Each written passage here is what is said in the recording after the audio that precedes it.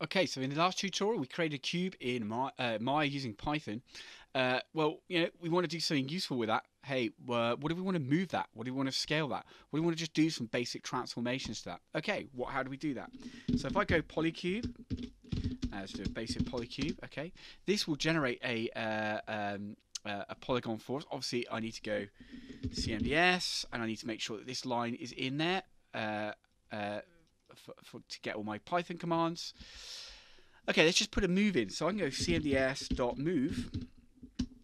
Okay, and I can just specify a series of values as my move coordinate. So I'm just going to move it to. I'll just put something random in here now. 3, 4. There we are. Look how creative I am. Right. So if I press play, you can see it's created a polycube and it's moved it to that coordinate there, rather than having it in the center there. So if I run that, just run these pieces of lines here without the move, kaboom, you just see it's in the center. So it puts it in the center, it moves it over there. So the important thing to understand is the move command kind of is basically applied to the last object you created.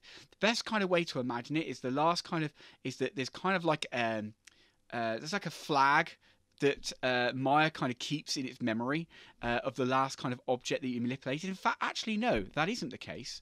I'm going to show you in more detail. Let's just, I'm going to delete this. Okay, if I just run this, notice when you create an object, it becomes selected. So actually what's happening is the move is being applied to whatever object you've got selected, okay? And that's how it works by default. Now, what if I wanted to apply the move to, like, an object I've already got? So I'm going to create an object. Let's imagine I'm going to I'm going to create a cube, but I'm going to name it. Okay, so I'm going to go name equals my cube, just to be exciting. I can call it whatever I want, obviously. Okay, so let's just run these. I'm going to run these lines of code separately so that we can kind of understand what's going on here. So if I go, let's run that my cube. Brilliant. Okay, let's just hash that command out. Now, if I go into Outliner, Windows Outliner, there we are. We have my cube.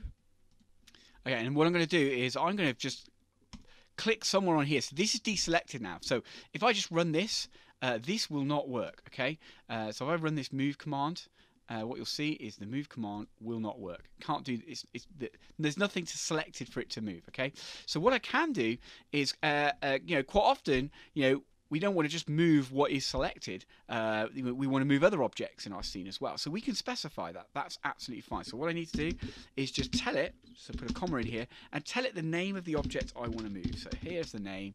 And so now if I run this, kaboom, it's moved that object. Okay, so even though I didn't have it selected, I just specified its name that we've got in here, and it moved that object. Another approach that I can take as well is I'm going to remove this. Another approach that I can take as well is I'm going to create a couple of cubes. So I'm going to create one called cube 1, and then I'm going to go and create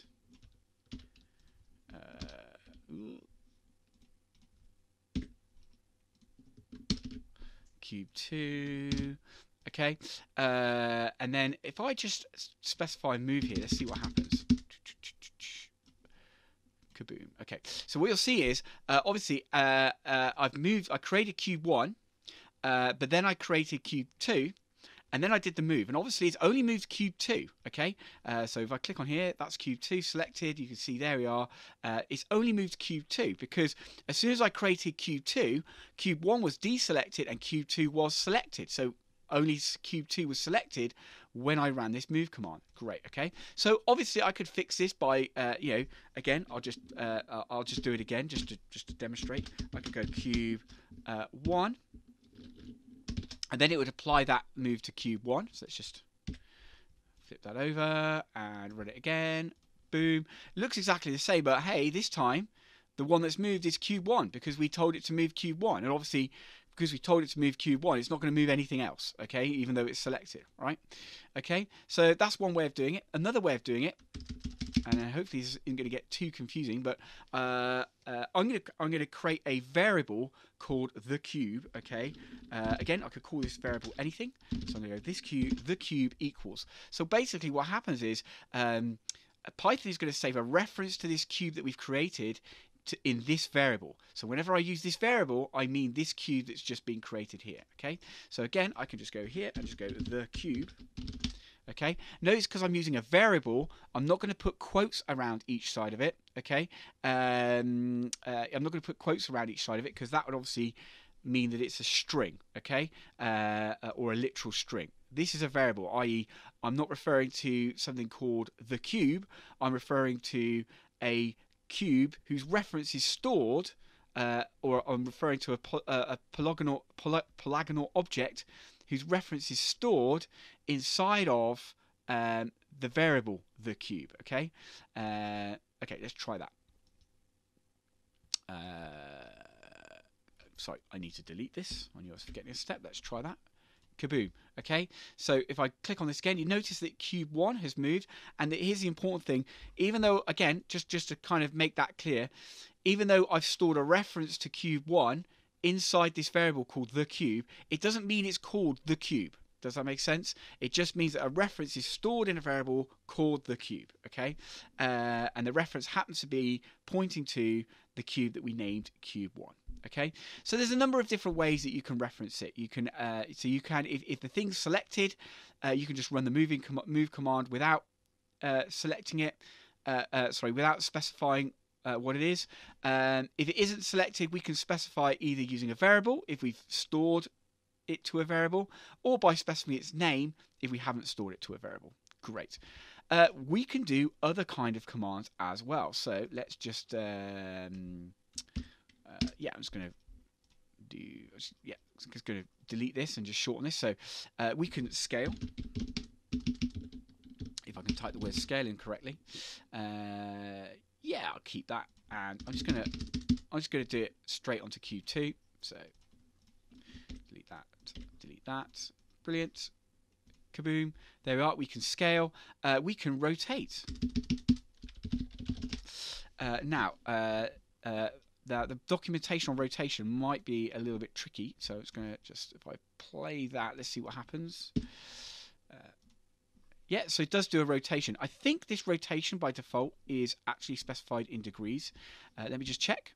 So what you can do to check, we can just go into help, scripting reference, Python command reference. I use this all the time, so I don't try and remember everything. I use this all the time. So I think you can just search as well.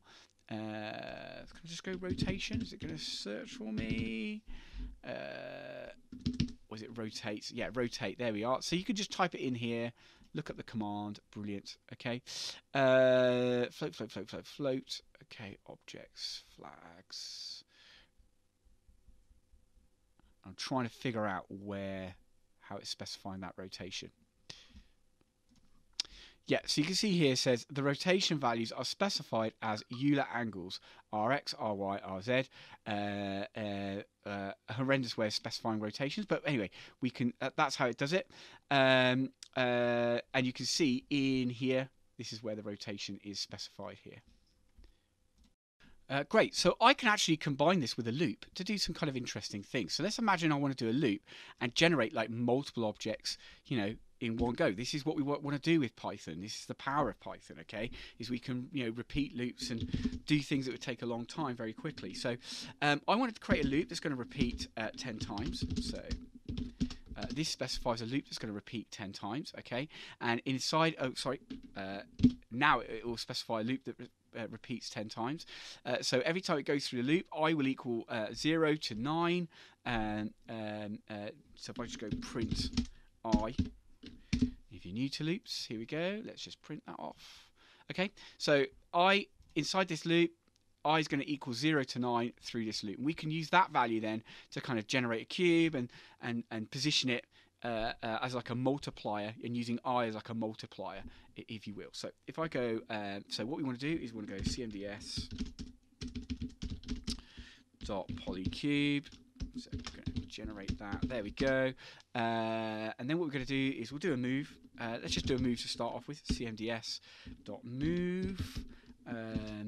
And I'm just going to move it in one axis just to kind of keep things simple. And in the axis that we're going to move it in, I need to use I as a multiplier. So I can't just go plus.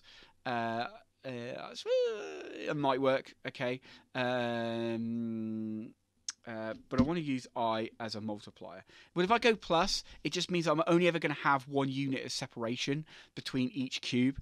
Obviously, I need to use a multiplier so I can specify really what that separation is. So if I want 2 units between each one, I just put 2 in there. If I want 3 units between each cube, I put 3 in there. Let's just try that out. Okay. Kaboom. There we go. Great. You can see they're 1 unit size cubes, and I've got a unit between each cube there. Okay. Just to demonstrate that, if I go and push this up to say 4, okay, this will put a bigger gap between each cube. There you go. Okay. So you can see how this multiplier, hopefully this kind of gives you a visual idea of how this multiplier works. Okay. I'm just going to keep it on 2. We can do the same thing. Let's just check I haven't missed one. We can do the same thing with the rotate and the scale. So I'm going to go cmds dot scale.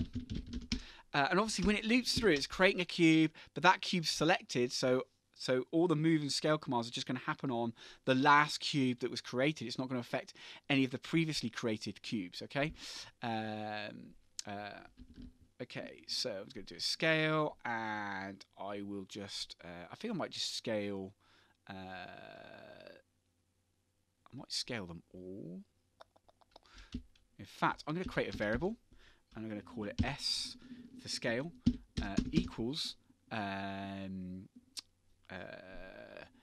I want to scale all of them kind of universally, right? So rather than having to write this calculation in for every parameter in the scale command, if I just kind of create an S variable here, I can just then specify the S variable in every parameter. So hopefully that will make sense. So I'm going to go scale, yes. So I'm going to go I times 0.3, okay? And that's fine, but obviously we've got a slight kind of issue here, because if I go I times 0.3, then in the first loop where it equals 0, we're going to get a scale of 0, which isn't really going to make sense. It just means we don't have, the first cube's going to be kind of disappeared, right?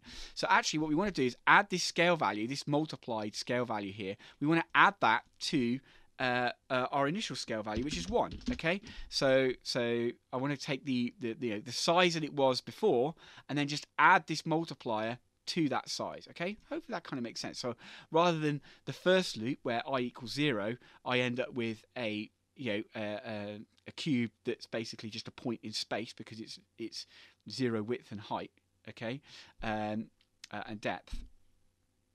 On the first loop, I'll end up with a cube with the scale 1, okay? Because obviously anything multiplied by 0 will be 0. So this would be 0, and then we just add the 1 to it. Does that make sense? In the next loop, which will be 1, this will be 1 times 0.3, so that would be 0.3 plus the 1, so it will be 1.3. You get the idea, hopefully. Let's put that into play. So we're just going to go S, S. I'm being a little bit inconsistent in how I lay out my parameters here. So I do like to actually put spaces in there like that. You don't need to, but the key thing is kind of be consistent. The more you're consistent with your code, the easier it is to read and the easier it is for you to work on. Let's just try that out, okay? So there you are. You can see I'm kind of scaling it up. Brilliant, okay? You can see the effect of that scale on all the axes, okay? So, and obviously I could do something similar with rotation. So that's how we can kind of use a loop to kind of generate multiple objects and apply a slightly different transition to each of these. So effectively, this is kind of basically like a duplicate special in effect. Okay. And finally, what I want to do is have a look at something called the xform command. So xform is actually basically a transform command. So rotation, scale, and move are all examples of transforms. And so what this command actually does is encompass all of that capability, rotation, scale, and transform in one command, and actually allows us to do a few more things as well. So I'll just give you an example here. So I've got a cube here. It's called pcube1, and I'm just going to apply a rotation to that. So let's just put, say, 45 degrees. Let's just run that. Okay, it's going to rotate that pcube1 45 degrees, and obviously, as I said, I can combine that with other transforms such as scale. So I could scale equals, and I can just go 2, 2, 2. Okay, obviously we have to kind of put all the three axes in these brackets here. So it's kind of like a tuple in effect. Okay. So I click on that. There we are. So it's rotated it, and it's done a scale as well.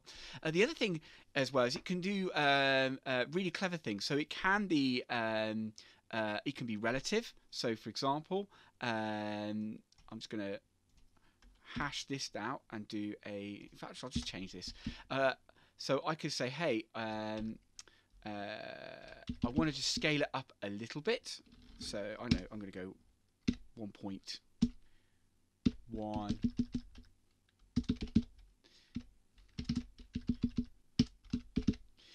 And I just want to rotate it a bit.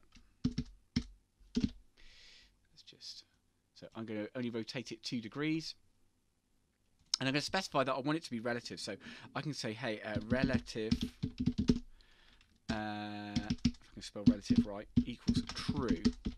Okay, again, commas separating all of these parameters that we're setting here. So it's just a much more capable transform though. So obviously if you're doing something with move, scale, and rotation, and it's not the capabilities of those commands isn't enough, basically what I'm saying is have a look at this xform command, and that may well solve the problem for you. So yeah, you can see that it is kind of scaling up, and it's kind of rotating around as well as we do it. So it's doing it relative. Okay. Another nice thing that you can do with this is that you can specify whether it sets the transform in local space or in world space. So in this example, there is only a world space, but imagine if I had this cube parented to something.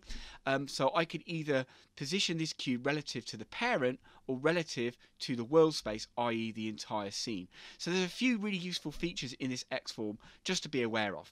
Okay, so now that we've looked at transforms, this is a good opportunity to look at the duplicate tool. Okay, so what we can do is we can just go, I've got a chapel here, it's called chapel 3, and I can just duplicate that. So I can just go cmds.duplicate. So there's actually a command inside, a built-in command for doing duplication that we can use, and I've just got to go chapel 3. Okay, let's do that. Okay, so we'll just run that command.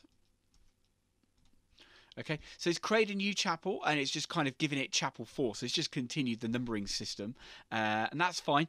It doesn't look like anything's happened, but actually if we click on chapel 4, what you'll see is the duplicate is exactly over the top of the old chapel, which is why I said kind of now we've learnt move, we can kind of learn duplicate, because often when you duplicate something you need to move it. Okay, so yeah, all we've got to do is apply a move to this.